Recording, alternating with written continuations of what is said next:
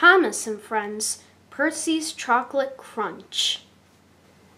Sir Topham Hatt's engines love being shiny and clean.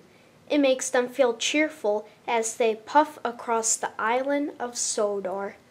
Percy often has the dirtiest work to do, but he likes to be clean as well as any other engine. Washdowns are important to Percy.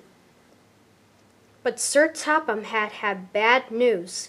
Due to a water shortage, he said, no engine shall have more than one washdown a day.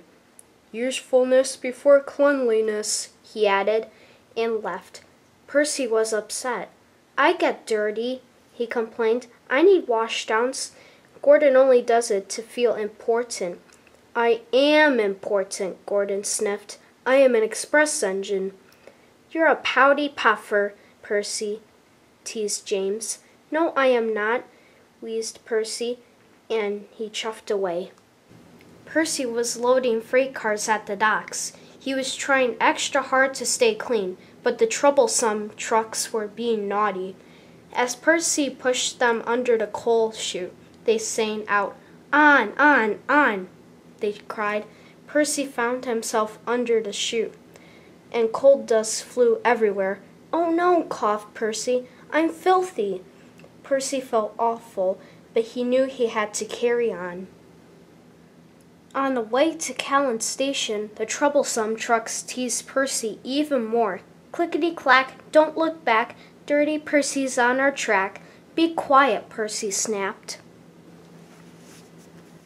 When Percy arrived at Callan Station, he was very upset. From now on, I am only doing work where I won't get dirty. Harold the helicopter was at Callan Station picking up medical supplies. Hello, Percy, he called, and he took off blowing cinders and ashes everywhere. Not again, cried Percy. I want a washdown. Usefulness before cleanliness, reminded his driver. I want to be useful where I can't get dirty, Percy huffed. There's a load of sugar going to the chocolate factory, his driver said. We could take the sugar cars. Sugar, said Percy. That's nice and clean. Percy was pleased.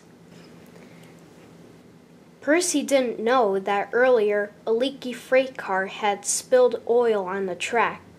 When he approached the chocolate factory, his driver applied the brakes, but Percy's wheels just skidded on the oily rails. Oh no, hooted Percy. Yuck, he groaned. I never been this dirty. He was covered from funnel to firebox in sticky, gooey chocolate. Back at the sheds, everyone thought it was very funny. You look good enough to eat, Thomas hooted. Bonbon Percy, teased James. Chalk ice on wheels, chipped in Henry. Disgraceful, said Gordon pompously. Ahem, said a stern-sounding voice. It was Sir Topham Hatt. You have had a trying day, Percy, he said. Yes, sir, replied Percy from beneath the chocolate.